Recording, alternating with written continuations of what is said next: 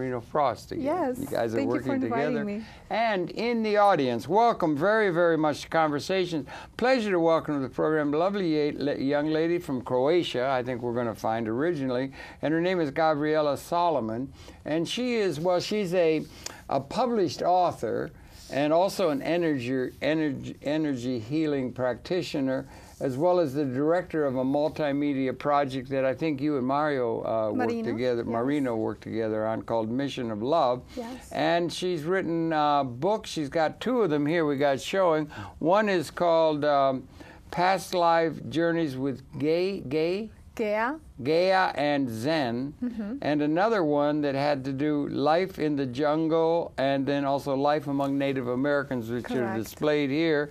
And I think they're selling very well, if I'm not mistaken. And she also has an appreciation of the phenomena of consciousness and channeling and those sort of things we're going to be talking about. And Gabrijela, welcome so much to Conversations. It's a great pleasure to welcome. Thank you so much for inviting me. Please share with myself and the audience your background. I have the understanding you were originally from Croatia, but could you share where you were born and raised and that sort of thing? A little of your education. Yeah, in this life I was born in Croatia. Okay. In Europe. And I actually moved to United States 5 years ago. Only? Okay, welcome. Yes. Yeah. Thank you. Thank you. It was meant to be. I feel that I was called to come over here. Okay. So I can join the group of people that I work with on a very comprehensive multimedia project. Is that the Mission of Love? Yes, Mission of Love, whose leader is Marino Frost. Okay, right. And in Croatia, it used to be part of what was Yugoslavia. Correct. North more, up toward Ljubljana. Ljubljana is in Slovenia. Yeah. I was actually born very close. Belgrade? Is it Belgrade in Croatia? Belgrade was the capital city of Yugoslavia. Yeah. Ljubljana is the capital city of Slovenia, which was one of the republics. What was the capital city of Croatia? Zagreb. Zagreb. That's down south. It's actually in the central part of It is in the south. Okay. Croatia. Have you ever been there? Yes, I have. In 1957, I went to Europe as a student with no money and touring around, hitchhiking and everything.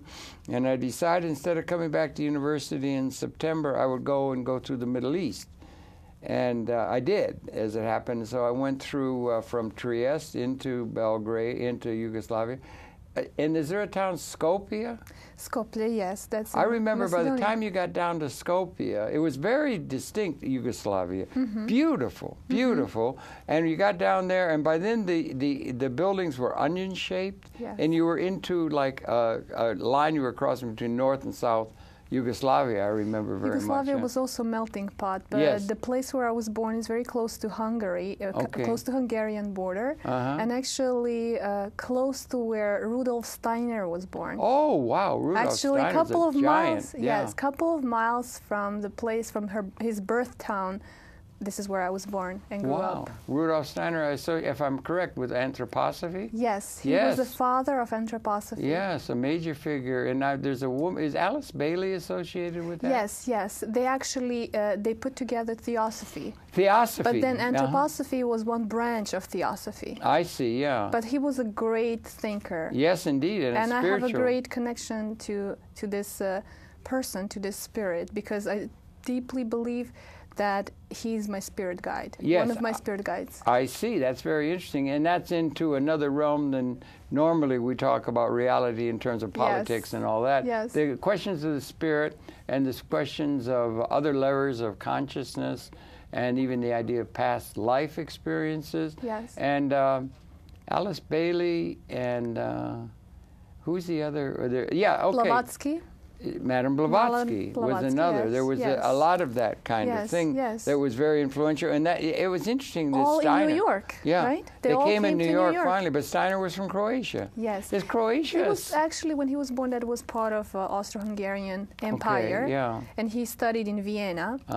But still, yes, he was born at the same county and the same region as I did. And Croatia because Yugoslavia was a country under Tito, yes. and then recently it broke up. Is there a Croatian language? Absolutely. There yes. is a distinct language. Yes, correct. And is it linked to Hungarian? No. It's not. It has nothing to do with Hungarian. In Croatia, there were 6 different nationalities. They spoke 6 different languages, but they all understood each other because the languages all have the same root, which is Slavic. Really? Yes. Okay. And they can understand, like somebody who knows Spanish can understand Italian, like Something that? like that. Like yes, that. It's yes, not just yes, a dialect, like a New Jersey yes, accent or anything. Yes. It's a distinct language. It's a distinct language.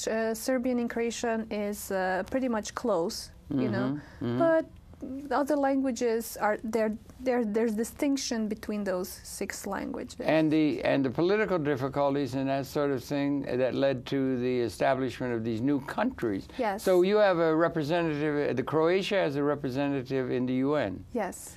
And so does the others, right? All the others, yes. Okay, so that was actually, a traumatic breakup. Yes, and I was there present, witnessing it from the first hand because I was a teenager when the war broke. Right. In my country. Uh-huh. I was lucky enough not to be born at the in the war zone, but a little bit more north. Uh-huh. But still, it was a very traumatic years. Yeah. And were you your education? Did you go university or high school or what? I finished high school, but what I like to say is I finished University of Life. Okay. I love to study. Uh-huh. And everything that interests me, I just go deep into it. I research the subject, and this is how I actually operate. I educate myself. They have a term, I suppose I'm not sure if you're autodidact. Do you know that term? No. It's a proud term. You would like to be able to wear a badge or something. And it's one that I have tremendous respect for. It means essentially self-taught. Yes. Or self-learning. Yes. And I think that that's the only thing that ought to motivate learning rather than... Yes. They got the education set up to where you have to learn a lot of things that are going to put you in good stead in a preview kind of way for something else you're going to learn, and you're having to learn a lot of things by rote, by teachers who teach you how to not follow your own lead or interest. How did you gain your knowledge? I wonder, because you look and you sound like somebody, like a walking encyclopedia. No, it's not true. I mean, well, it's just I'm interested in everything. I think there should be a division, there should be a department in the university of everything, because everything is one Even system. Reincarnation.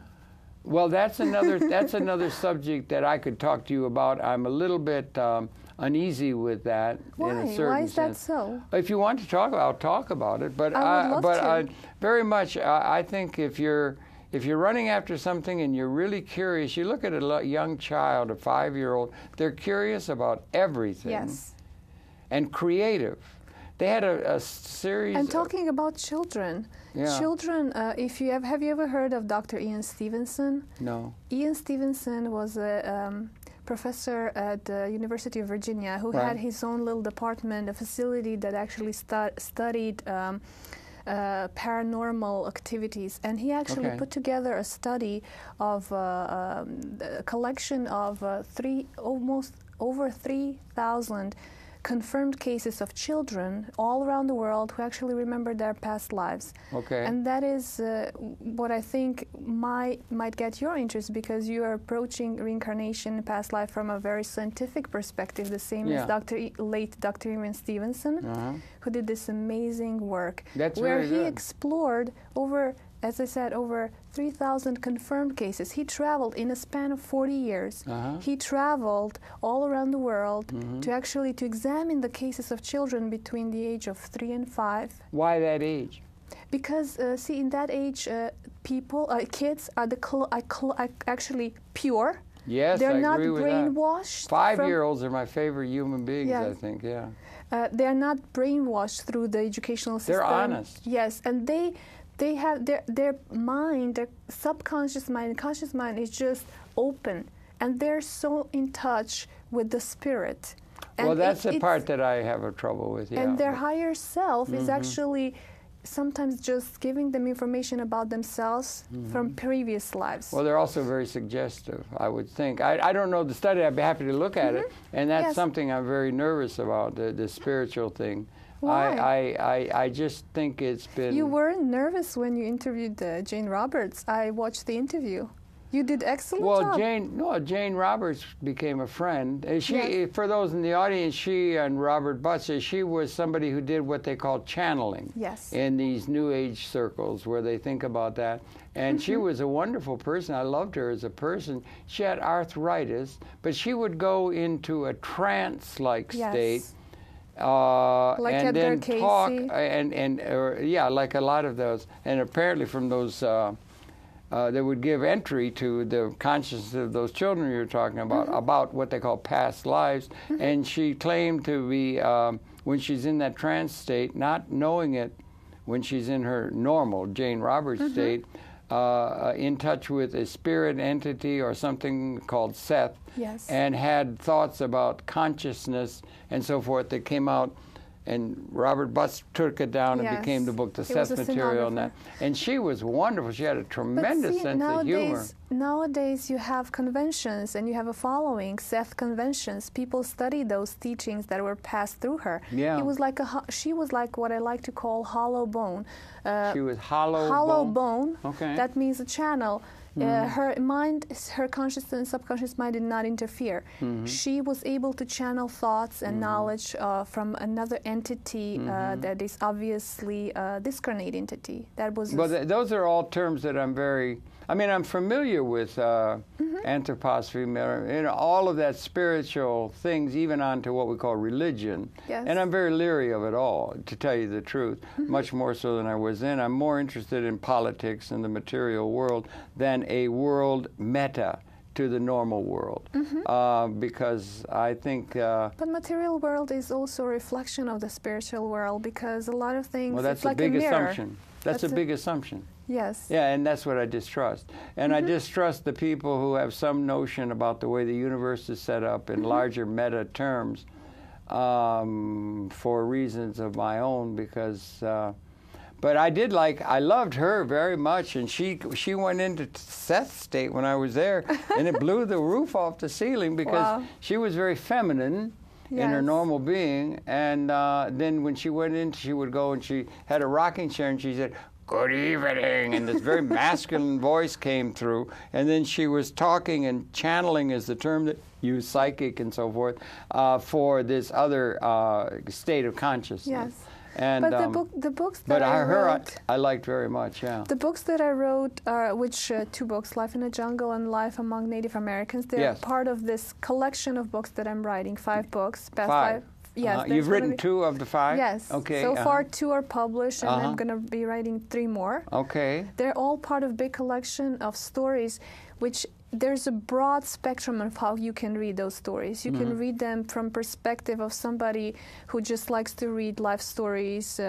There's stories with a moral there's a lot of things about society from the past, because in my book Life in the Jungle, I write about the society in 950 AD in South America. 950 AD. 950 10th AD. century, yes. Okay. In what is now Brazil, South Brazil. That's where it takes place? Yes, that's where it takes place. So you can read it from a historical point of view, because I did a very extensive research, and through my own intuition, I put together a story which also has the flavor of history. Historical story, life story, love story, but also you can read it from a perspective of for those who are opened and those who believe in reincarnation and past lives. There's a lot of messages and a lot of knowledge that I passed on through this stories. And do you count yourself a channel? Do you channel, or do you be in touch with people who channel, or do you claim that these books are from another realm or from another level of consciousness than our normally accepted research in the library type thing? I hired, in 2007, I hired a very gifted medium. A medium, okay. He's a Reiki master, Reiki, okay, basically. that's Japan, yeah. But healing, yeah. Yes, I had a very short session at Edgar Cayce Center, 15 minutes, and he was doing a Reiki session on me. And all of a sudden, he began speaking thoughts from my deceased mother, who passed the message in Croatian? No, not in Croatian. There was a few words actually. He doesn't speak any Croatian, of course, but he wrote them down, and I was like, wow, he's genuine medium. Okay, yes, yeah. It's because there's a lot of those who are, unfortunately, who are fake, unfortunately, which does a lot of damage to this beautiful realm of knowledge and service. Yeah, well, because mediums were of service to humankind, like Edgar Cayce. He did so many wonderful readings where he diagnosed sicknesses of people, and it happened at his center in Manhattan. In Manhattan, he had one down Virginia Beach too. There's one, yes. ERA or Yeah. Edgar Cayce. Yeah. But it's also interesting because the medium that I worked with, I had no, I was not actually even interested to work with a medium regarding my interest to explore my past lives. I was rather more interested to hire hypnotherapists to go in hypnosis and to retrieve the knowledge about my that past I'd be life. more comfortable with. Yeah. Yes, but my spirit guides, they told me he's not the person, the hypnotherapist that I wanted to hire. They told me he's not the right questionnaire, meaning he's not the right captain. I'm embarking myself on a journey, but I'm choosing a wrong captain. A few days later, I went to Edgar Cayce Center. I met Sam, and all of a sudden, this idea was like, I asked him, Sam, would you be able to ask spirits, since he's a medium, he's a hearing medium, he hears discarnate spirits. Okay. Would you be able to ask them about my past lives? What he says, we can try, but it all depends on the permission from the divine power. It all depends. See, those things really bother me, but go ahead. Yeah. I understand. I understand everybody's point of view. I'm not here to push any. No, I understand. To push any knowledge. I'm just sharing my experience with you because I believe it's just a very interesting experience. And there's a rich tradition, and there's a great deal for us to try to be open to. Yes. If we can, But you had. You had Madame Blavatsky and Alice Bailey and a great deal of thought, and then seers of things. You had Nostradamus, and you had all these kind of things that are coming from assuming some contact with the Akashic record, or that nothing is lost, it's all there. And all of these things are things that we would really want to believe for sure, and they're there. And then you also got a near-death experience, correct? And then you have people who have these channeling of past lives, and Jane Roberts definitely had the idea of past life. And maybe the grandfather of it all in the modern is L. Ron Hubbard. It became Scientology, but he believed in past lives, and that was done psychotherapeutically. They had engrams, they had all this kind of thing. But you're going through past life experiences as a human being, or I guess even as creatures. I don't know. It's there, but that they think there's a reincarnating spirit that motivates the evolutionary process. And so forth, I guess, right? Well, and there's a lot of interesting things that come out of that. When you see people are so different. There are people are on different levels, of intellectually, morally, and spiritually. So spiritual, Well, let's narrow it down to intellectually and morally. Well, those two things you can deal within the normal dialectic of understanding society, But do you ethics think that whoever created us, let's call this, or we didn't just, I don't know, what is your perspective on that? I just did a program that aired a couple days ago. It was really interesting to me. I don't know, universe to this one, and there may be parallel universes, string theory says, but is about, 13.7 or 8 billion years. And life appeared about 4 billion years ago on this planet out of primordial mix. And how we got to be where from mineral or from suborganic elements to make the bridge to where evolution began. That was a leading scholar in how that happened, that the organic process happened on this planet. Huge question of beginning in terms of evolution, and that I believe in. And once you get to that, I guess it's about 8/10 is nothing but bacteria. developing, and then it comes, and then you can understand the existence of all the varying life forms through understanding evolution without any notion of a spirit who set it up or a creator, or the basis of most of the religious systems that we've used throughout human existence in order to answer the question of some Homo sapiens self-reflective consciousness about, like, what's it all about. So they've dreamed up stories, creation stories, and things that are larger than the normal context that the Enlightenment and the intellectual process has given us a window to now. And so that's what I trust, the evolutionary story as it evolves and how new species appear and the material reality. So that would be like an Enlightenment secular kind of thing, distrust of anything spiritual. Or anything meta to the ordinary material evolution at this stage. Well, you can also translate spiritual as an energy, because everything is energy. When you walk, when you talk, you're a living being who is using certain energy to do your daily task. But it's thermodynamics, and it can all be understood in terms of physics. And in terms of evolution and natural processes. But what happens when a person passes away? There's no more of this energy. Well, if you ask me, my inkling, I can't. No, but I also live in, if I may, we're talking personally here a little bit. If we want to get to your thing, really. You got some clips and stuff. I'm open to any. I believe in synergy, the behavioral systems, and a priori mystery.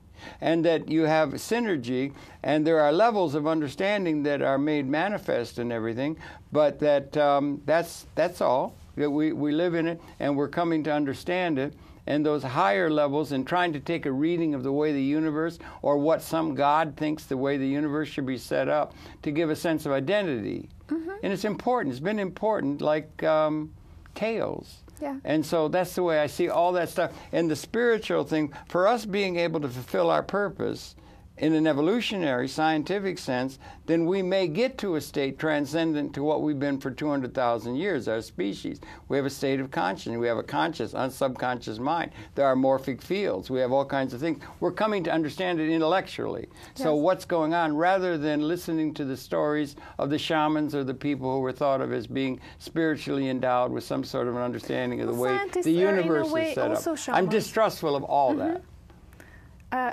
Your distrust, what I feel, is actually deep interest in this, because interest in everything. Interest in everything. But you are very open, and you are actually you are a very open person. You're a very open person, and distrust is the first step towards that interest to explore something new. No, I'm not. The only thing I'm distrustful of are the people who want to go outside of what we know.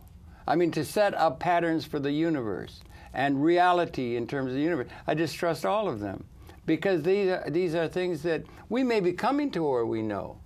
We're coming to. It's like if we were Australopithecine 4 million years ago, we would not be able to even come close to understanding neurotransmitters of the way the mind works, or the subconscious. There's an evolutionary process, and we're building up that line.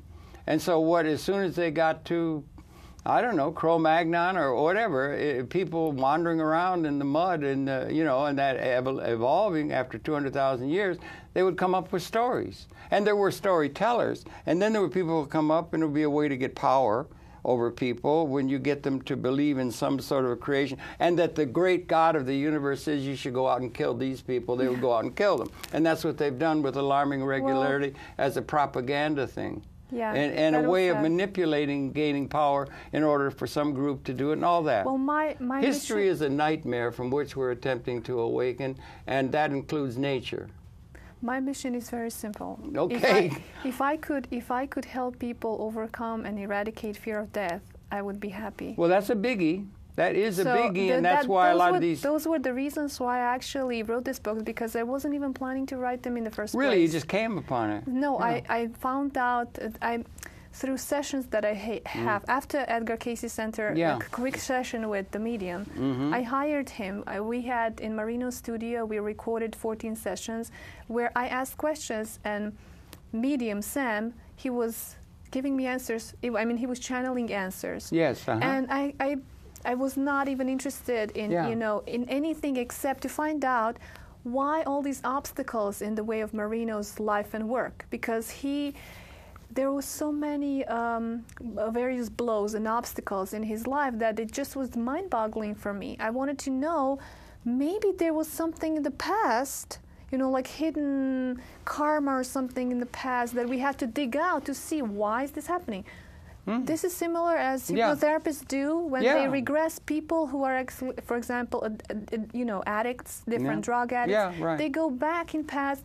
They experience certain things about themselves in the past, and within they their own actually get existence. over. Yeah, within their own existence. But I don't know how many people Also, go to past lives. Past life regression is. Have you heard of Brian Weiss? No. You haven't heard of Brian Weiss? No, I haven't. Brian Weiss.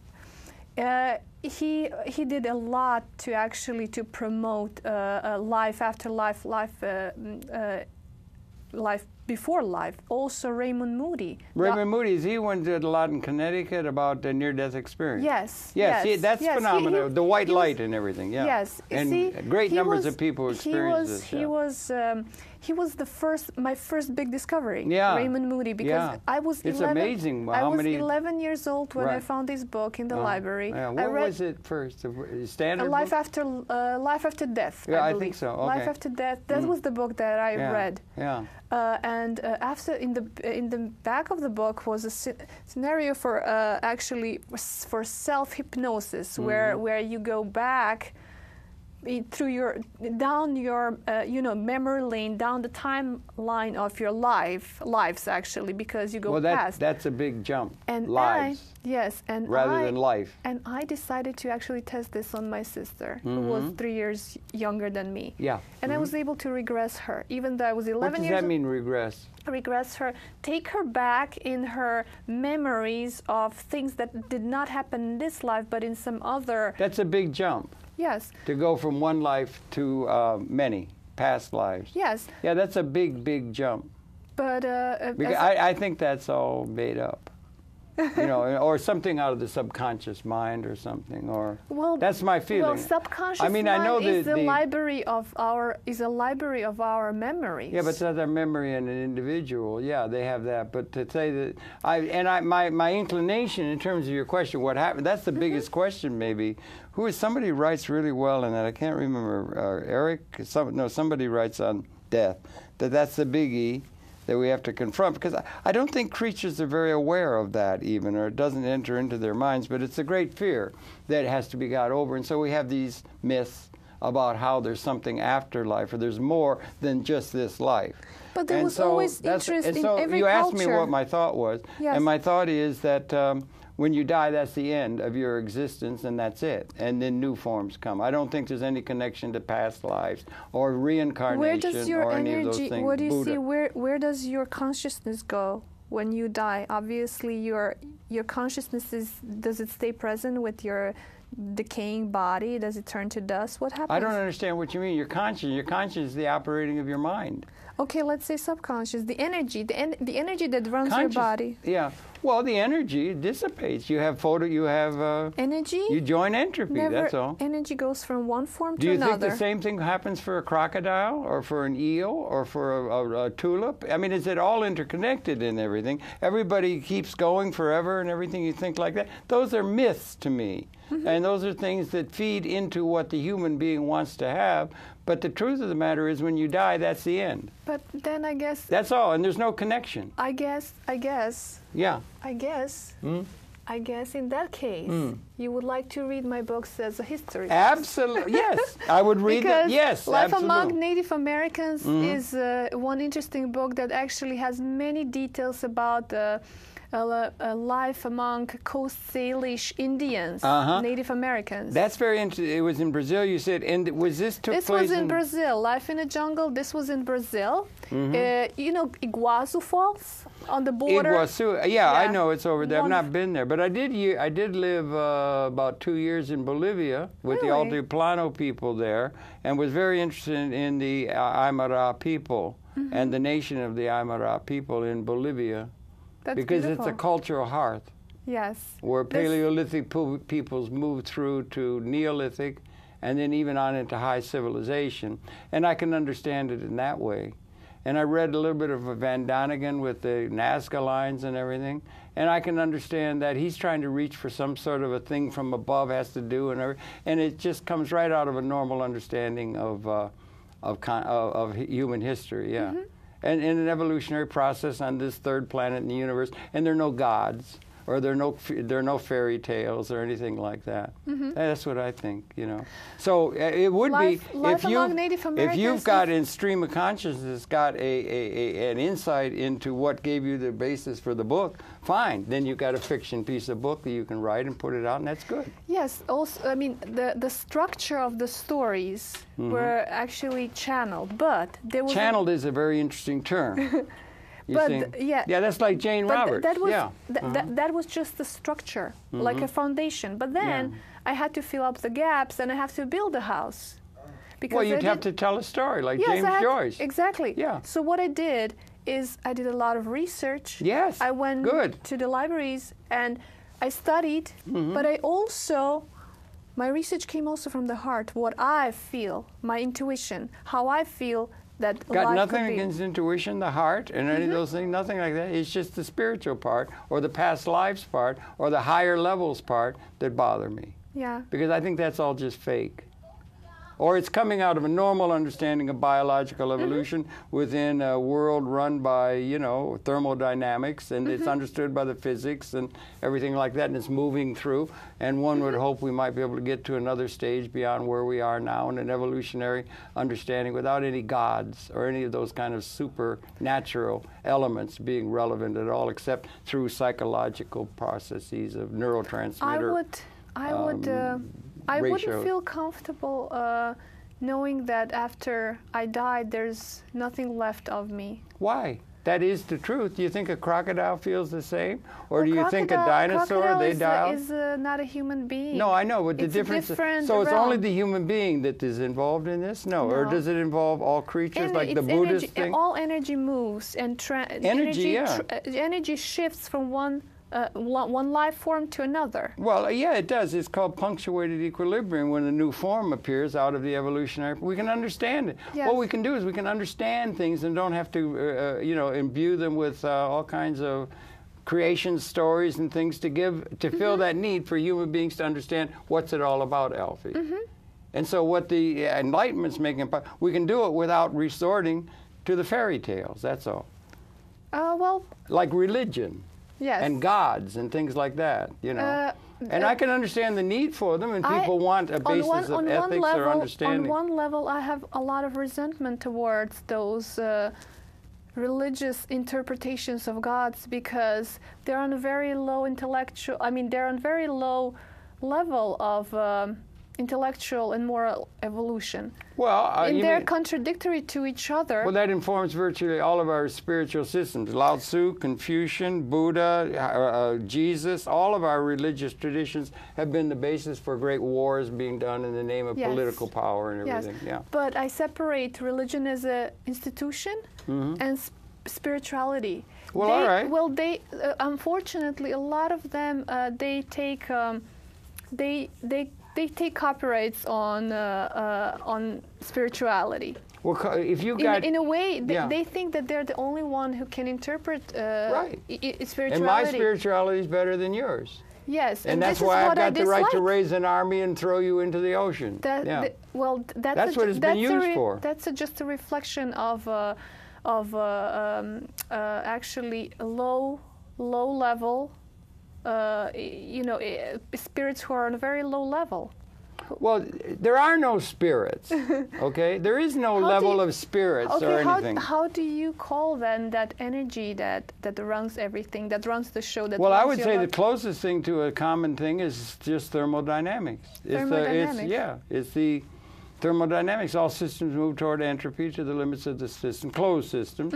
And it may be the biological process is moving across entropy and bringing increased conscious pattern to the larger conscious understanding of the larger system.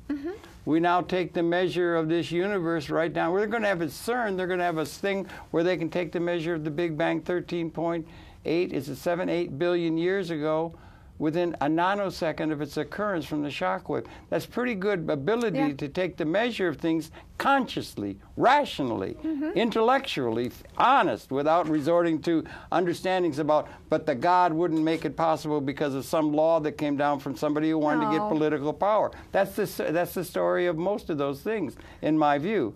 So we've got that. Unfortunately, because religion and science are always in a clash, but ultimately they'll have to work together.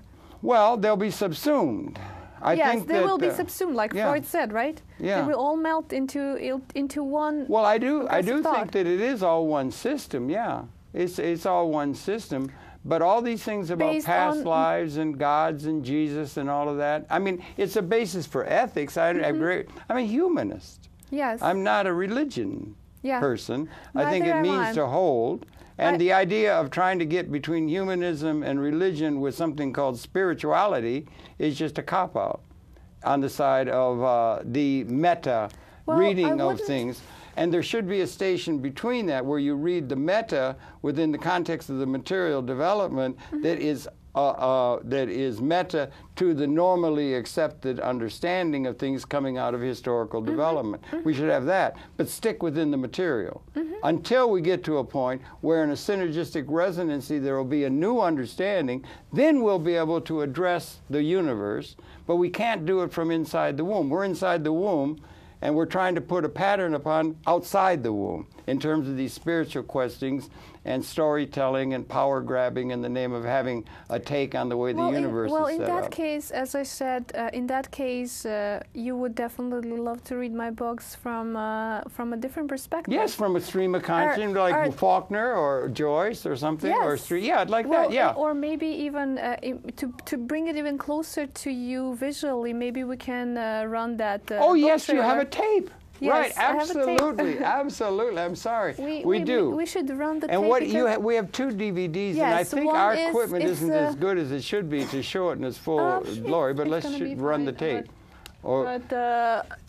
Could you set it up? Yes, we'll run Life in the Jungle now. It's a book trailer that I created, which actually. It would be more visual. Yes, right, and it'll set it up. That's very good. And we'll do that, and then you have one for the other, too. Yes, I think. yes. That's great, by all means. And this is so let's set that DVD up and run that. It's Life in the Jungle. Yes. And it's a trailer about the book and about Zen and the journeys of Gaia and Zen. And it was part of it was, the whole story was partly through channeling. Yes. With another level of consciousness. Yes, yeah, yes. Okay.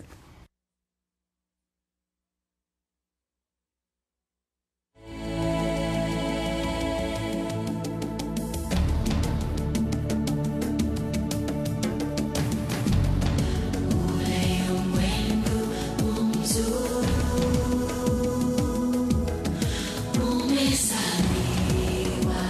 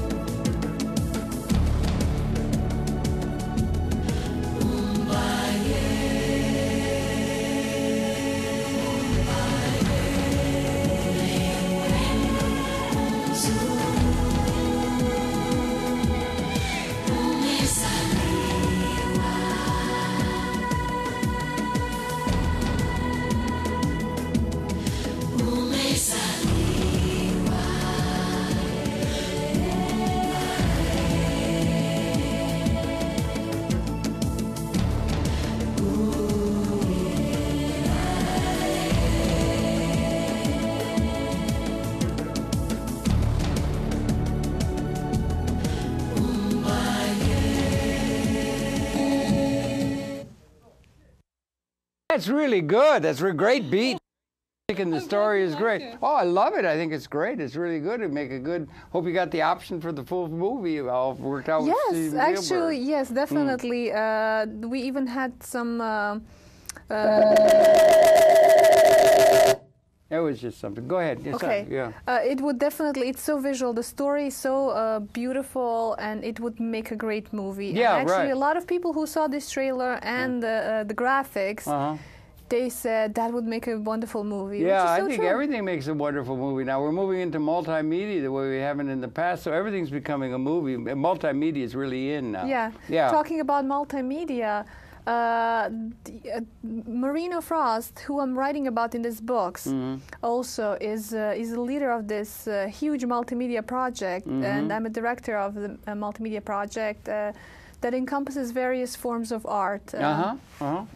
Music, creative writing, digital graphics, but it also philosophy. He wrote principles. You're familiar with his principles. You talked about in your Thanksgiving show with him about that. So I'm a director of that project. Okay, good. It's called The Mission of Love, is it? Yeah, it's called Mission of Love. And it's a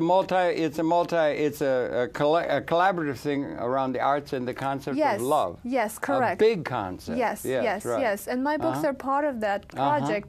Because everything always boils down to love. Whatever you do, that's the strongest force that surrounds us. Love. If there would, and it's the basic foundation of the project that we work on, to spread good messages and to spread the energy of love through art.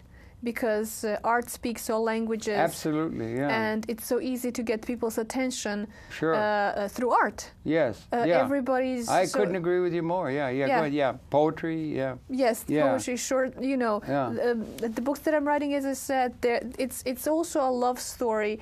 But it's also a story of survival, life in the jungle, the trailer that you've seen, and it ties in beautifully to this project because, as I said, the intention is actually to help people understand that love is the most important thing.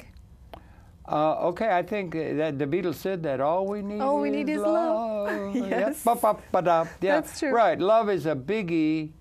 And It was because of love that I came to Earth in you. It was because of love that we exist. It was because of love that I came to New York and connected to Marina Frost. It was because of love that I wrote this book because I love people. How is it that you have a connect? Why are those things that happen to you in the name of love only? Why is it the name of happenstance or chance and necessity? I wouldn't say in the name of love, but this is, as I said, this is something that is a guiding force for me. For me, that's a guiding force. Guiding force. Well, love. Yeah, it's the thing. Yes, because I have love for people, and I want to do whatever I can in this life to help as many people know love and walk in love. And basically to evolve, because love is the highest level. Well, okay.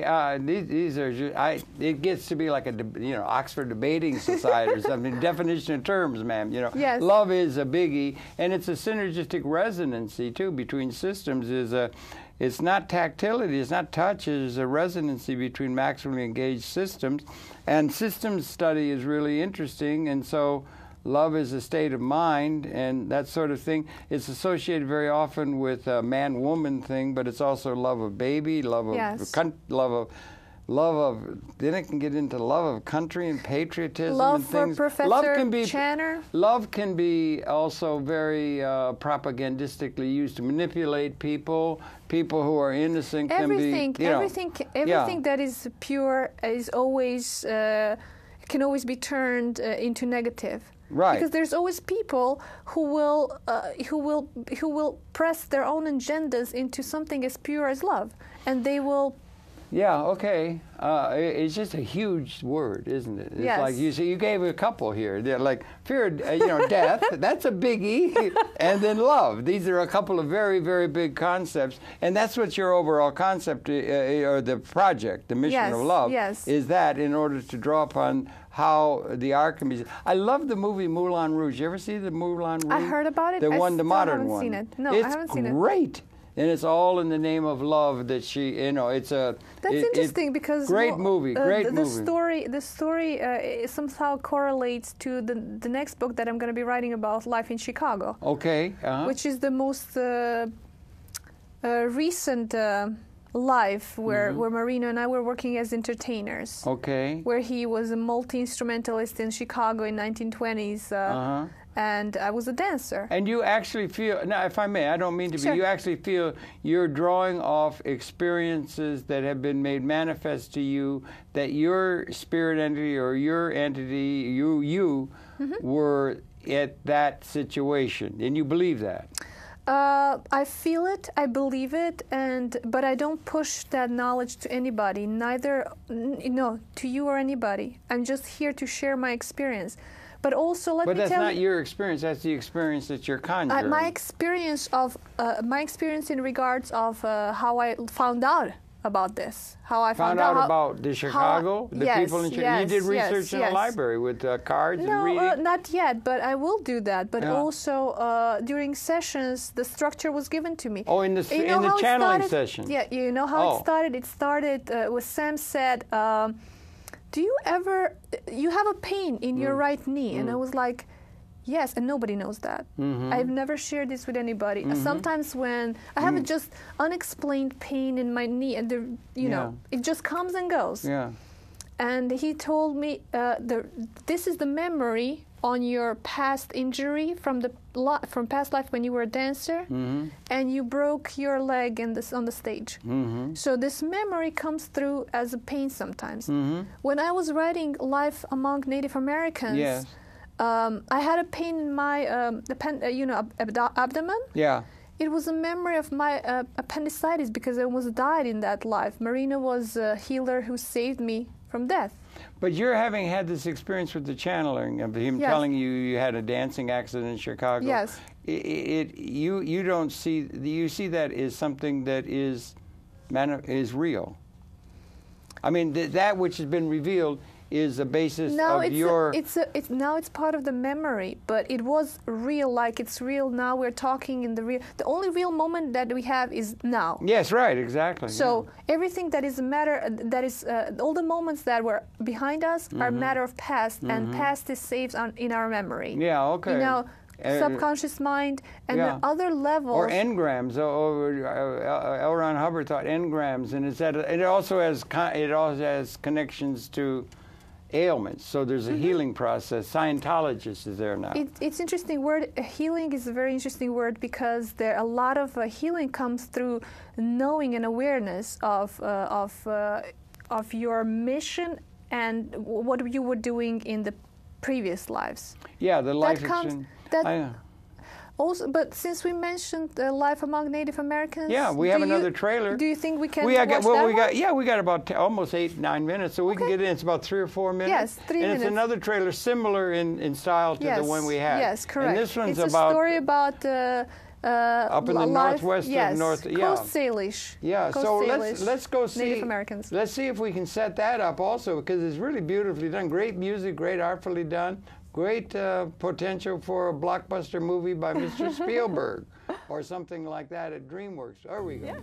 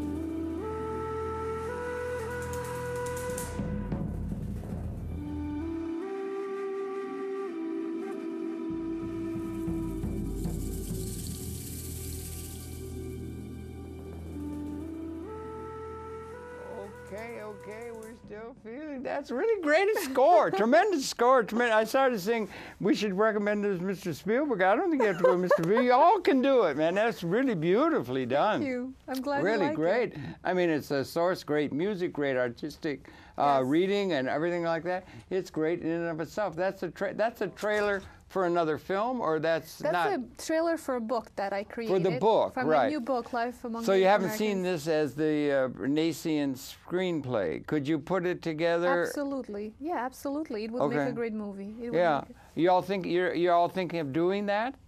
Or is that too big a project or something? Yes, definitely. I know this will happen because the Spirit tells you so. Yes. That is so Right, true. right, See, right. Didn't you say it would make a great movie? When you have so many people saying the same thing, then the message is being sent out. And Well, that's not too good for me because I just think Life would make a great movie. In fact, I think it is a great movie. Yes, yeah, it is. Yeah, It is. yeah. It was really good, but that's really good, and I'm really pleased that you've been able to do that. And Mario's great. The mission, Marino. I'm sorry, Yes. I keep saying Mario. I think he's Italian. He's Croatian, right? Yes. But he's a great guy and everything, and really talented and a great group of people. Yes, and I'm really proud that actually I'm honored to work around him in the environment of such a great environment very of this creative, project that we do. Yeah, it's very creative, the whole essence. Yes, and the thing is, but the mission of love again, maybe we can get back to that because that's an overall arching thing. Does it include filmmaking? Does it include distribution and business and things like that? Absolutely. Okay, right. This mission of love is like an umbrella that covers my work, Marino's work, and work of other people who are part of the team, and we certainly are working on bringing this into to public, present it, and hopefully attract business people who will see the potential, who will eventually put this great show, where a multimedia show, where people could see Marino playing his music, where people could see spiritual philosophy presented through attractive visual forms, through graphics. Right. All of which is available to us the way it's never been before. Yes. You know something else that's going on? I could just tell you. We did a program with Carter Emmert. He's the director of astral visualization at the planetarium here in New York, one of the big ones in the world. And that's the biggest video display screen in the world, are the planetariums. And it's coming exponentially out of the labs now to the we're going to be swimming in bandwidth when they get the economics right. They're going to be getting that, and there's going to be even be building into architecture at the residential level a kitchen, a bedroom, a dining room, and a planetarium. And it's going to be hemispheric. I think there's 4 arrays. And the prices are coming down to where you'll be able to have that as a venue for distribution of programming. And these ideas and the things, art, it could be, that's the thing just to keep in mind, because it's coming. Absolutely. And so there's the various ways to do it. The holography is around the corner. These kind of things are going to make all kinds of expressions of the spirit and of artistic. Next thing you know, we're going to have a hologram of you interviewing. A hologram of me. Holograms will be coming probably sooner than we knew. It's coming. And I remember when Jane Roberts came out, and she and Seth, and he was very powerful, the voice coming through her and everything. And you could ask questions to say, what's the state of consciousness or something? And the only thing I wanted to ask him was, the only thing I wanted to know, this is from another level of reality, God-like kind of thing. The only thing I wanted to ask him, what was his economic policy? Because all I'm really interested in, seriously, is economics and the liberation of the human spirit. And that's what's going on. Do you think healthcare, do you think Obama's going to get a healthcare bill that'll keep him politically solvent? The day after tomorrow or so, by the day after tomorrow? Hope so. Or do you follow those things? The politics of the reality. I do a little bit, but... Not really, yeah? This is more in a creative realm. Yes, it's more of a creative realm, and but I know that people like you. Are you optimistic for the human prospect or not?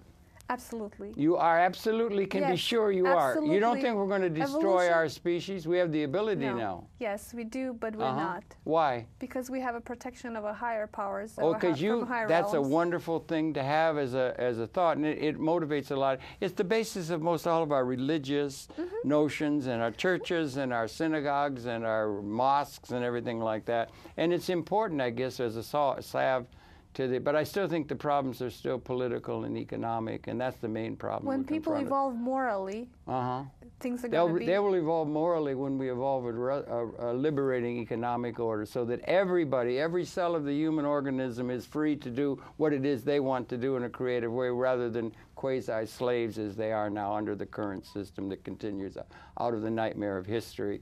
And I don't want to go back to any past lives because it's historical hate. All right. That's the end. Okay. The end. We end out of time. But anyway, so thank you.